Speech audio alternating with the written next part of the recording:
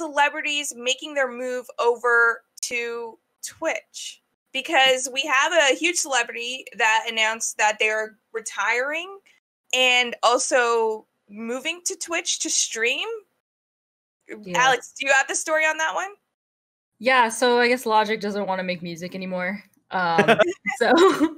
So he actually debuted his final album on Twitch like a few days ago, and that stream peaked 100,000 viewers. I think he was saying it was like a steady 80,000, but peaked at 100,000. And according to Stream Elements, he accumulated 11,000 paid subscribers and then over 200,000 followers. Louise. So it's interesting. And then also apparently the whole partnership is is a multi-million-dollar deal. 7 figures. So, yes. Yeah. So that's interesting. It's like, it's weird because I feel like with gaming, there's so much money in it, but I have no idea like where it goes except for until I hear things like this. Mm-hmm. Yeah. And he's not the first celebrity to do that as well. Like T-Pain, well, I don't think T-Pain retired, but he streamed on Twitch. Yeah. But did he sign like a deal or did he just start doing it? I think he just started doing it. I think he just started doing it, right? Mm-hmm. But I think celebrities are starting to see that they can make money out of it. They're seeing other celebrities that are already on this platform creating content. So it'll be interesting to see how it evolves from there. It was only a matter of time. Celebs have been all over YouTube. And plenty of content creators have had their opinions on that. So it was only a matter of time before they started to realize, oh, wait, here's another stream of revenue we can make. Let's do that. I know, again, and just like I mentioned with the whole YouTube thing, I know like people have their opinions on that. For me, it's like, okay, on one hand, they're bringing more eyes to the platform. That's good for everybody. Granted, a lot of people, if they're going to be going to Twitch for Logic, they're just going to Twitch for Logic. But if you can get like 100 people to be like, oh, you know what? I've never seen this before. Let me check out some other streamers or something, then great. You can help the platform grow in some way. But the issue could then be similar to what's happening with the YouTube side of things is whether or not Twitch then plans to provide some sort of favoritism for the celebrities, right? If I'm having an issue on Twitch or if Logic's having an issue on Twitch, and granted Logic is huge, right? He's going to get the help before I do. And that's where the problem then became with YouTube, right? Is a lot of these celebrities got provided some sort of like special treatment versus some of the content creators on the platform who helped build the platform in the first place. And so as long as we don't go down that path, where it's like just cater to the celebrities and only them, don't do anything for anybody else, then that'll be the sign of danger. But like people, like celebrities joining Twitch is in its infancy, so we'll see what happens. But I mean, it was cool, I guess. He premiered the album on Twitch, massive viewership, 11,000 subs. That's crazy on top of an already 7-figure deal that he signed with Twitch. It's a lot of money to make in a day. So good for him. I like some of Logic's music. I hope it doesn't end up going down the path of Twitch just ushering in a ton of celebrities to stream on their platform and then just giving them all the benefits, whereas to not provide that same sort of support for the creators who helped build the platform in the first place. I think I was just more looking at it as like, hey, good on him. It seems like he wants to take a step back. He did what he wanted to do, got his final album out, and now he wants to take care of his family. And with streaming, you're able to do that a lot better, right? You're able to, you're at home. So it's like if anything's happening, you're close to your family. And I think that was his whole point. He said, I did the rap thing. Now it's time to be a dad. So good on him. I see it. Take the money while you can, if Twitch is offering that money out. And overall, I think it just does benefit everyone. Even if he does get a bit of favoritism, I think it still benefits everyone. If he's drawing numbers, those people, a certain percent of those new people that have never been on the platform might leak over to other channels. So I think overall the platform gets a boost out of it. Yeah, I think so as well. That's true.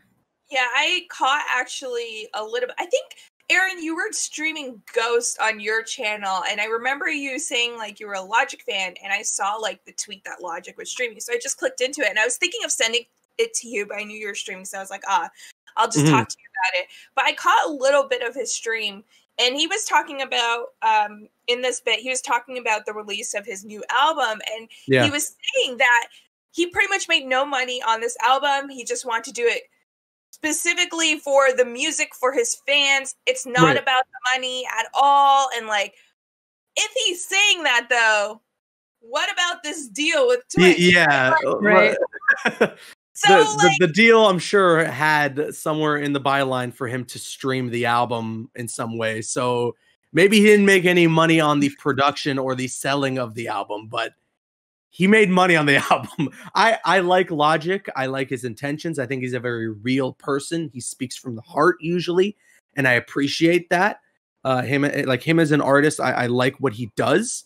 But come on, who you kidding? Who you kidding it was about the money too. That's why it was about the money. It was about the money. And but like, good for him. Yeah, you know? Good for him. I'm just saying, like, don't say it wasn't about the money, because it was about the money. My thing is, like, being an artist, you know, as I would not know because I'm not an artist, there's a lot that goes into that. Touring, being away from home, like you guys mentioned, being away from family. For sure. So, you know, I don't think every celebrity, because I think Logic actually worked behind the scenes before he became like kind of that front figure of like his music, right? I think he was like producing stuff like that, which is two very different roles, and it could be exhausting. So I think Twitch does offer, you know, that way where you can be creative, but it doesn't have to be like, you don't have to be selling out all these stadiums. You're happy just doing, you know, music, either producing live on Twitch. I'm just curious what his content will look like after this. Yeah. Apparently he played Call of Duty before on stream. Okay, so yeah, they're going to be playing games. I think T-Pain as well, he does play games. It's funny though, because you know, they have their teams that are helping them set up their stream. So, you know, which is completely fine. So T-Pain actually makes jokes like when he's lagging, he'll be like, what's going on? It's like, I'm in the Matrix or something. Like I'm talking, but I'm not seeing myself talking. And then I'm moving after. So like, I love that. Like they're going through the hurdles of, you know, figuring out streaming as well. It makes them much more personable. As to whether, you know, they are going to get special treatment, I feel like that's already been there on Twitch. When you look at all the big streamers, they're already getting, you know, special treatment from Twitch, right? So it's something that's already ingrained in how we look at streaming services, how these exclusivity deals work. So I don't think that will be a big problem. And like Brody mentioned, I think the more big names that you have on your platform, the better it does for the community as a whole. Plus, I think it's a great way for Twitch to expand their IRL streaming, or like if you have these creators, these music creators actually doing like streams about producing music, like that's different type of content I think I would want to see. Sometimes you see celebrities are forced to just do gaming content on Twitch when it doesn't necessarily have to be that way. So I hope we see more of that with more of these celebrities joining. Yeah, and again, I get it. It is good for the platform to an extent that more eyes are being put on that platform, right? But like to set an example, although this isn't exactly what has happened, but to set an example of things that have happened with celebrities and YouTube. Specifically in the realm of demonetization. I've talked a lot about demonetization as a Mortal Kombat content creator. I've been plagued by it in that, you know, I've had to jump through 10 different loopholes to try and get videos to stay monetized because YouTube's just not the biggest fan of simulated, not real, very fake, very obviously fake violence in Mortal Kombat. But if Jimmy Kimmel uploaded him playing Mortal Kombat and it got demonetized, you bet your bottom dollar that YouTube would make sure it gets remonetized and that he's all good in good standing. And that's because he's Jimmy Kimmel. But if me, someone who's been covering Mortal Kombat 11 since the beginning of its announcement in December of 2019, in 2018, if I'm dealing with demonetization, if it's my livelihood dealing with demonetization, it's almost like a non-issue for them, you know? And granted, like they've eased up. There's been an open dialogue. A lot of things have changed, but those months of lost like potential revenue because of demonetization can't be taken back. You know, I feel like it's been a year of like demonetization. It's been rough. It's been rough. It's been rough, and that's where my issue lies. It's Yeah. not like, yes, the celebrities are gonna get favoritism for sure. They're celebrities. They are some of the top dogs in the world of pop culture and media. So clearly, if they're coming to the platform making a 7-figure deal, obviously Twitch is going to give Logic anything he needs whenever he needs it. Yeah. But if he's getting something that the creators don't get, even the bigger creators don't get, that's a problem. That's an issue.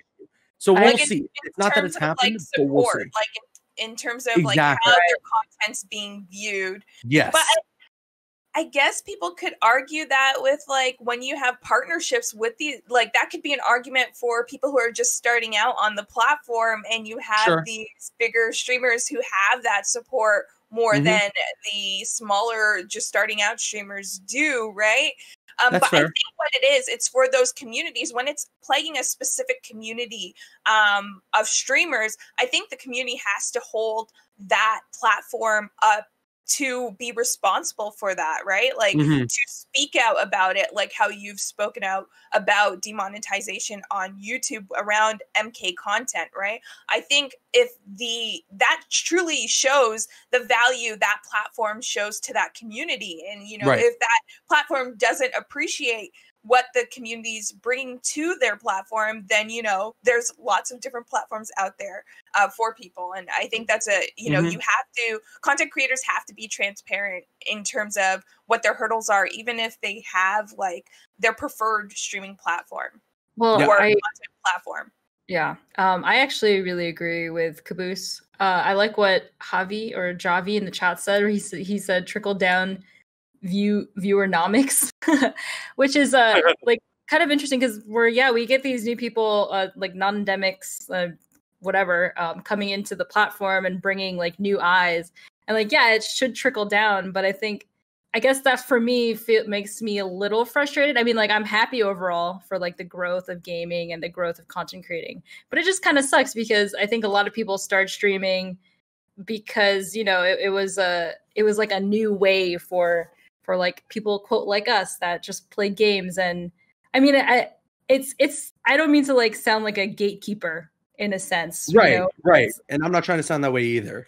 Yeah, but it does. I could see it as like it does kind of suck because now with this trickle down effect, it just still makes the layers like for us like on a lower platform. Now there's more and more and more that we have to wait even longer for things to trickle down to us that we reap the benefits. It'll take us a while. But I mean, there's still benefits in general, so I get that. But I totally get what you're saying, Caboose, too, because like I've been streaming for 7 years, so I feel just as passionately about you do, or that you do. Right, and I'm still relatively new to it. It's just that I like having done YouTube and essentially already experiencing what is seemingly the beginnings of what's going to happen on Twitch. It's worrisome for me. It's just worrisome. I'm not saying that we should press the red button and scream danger, but it's definitely something to keep a close eye on, and something where if there is that level of concern and there is that level of favoritism that's being provided from Twitch that could then sort of start to become a detriment for the smaller creators, people need to start voicing their concerns and rallying together and make sure that Twitch knows that that's not okay. Yeah. Well, until it gets to that point, I think it's okay. We'll see. But if it does get to that point, then, well, don't say I didn't tell you so. You can. Then we riot. Yeah, we riot. Everyone just riot.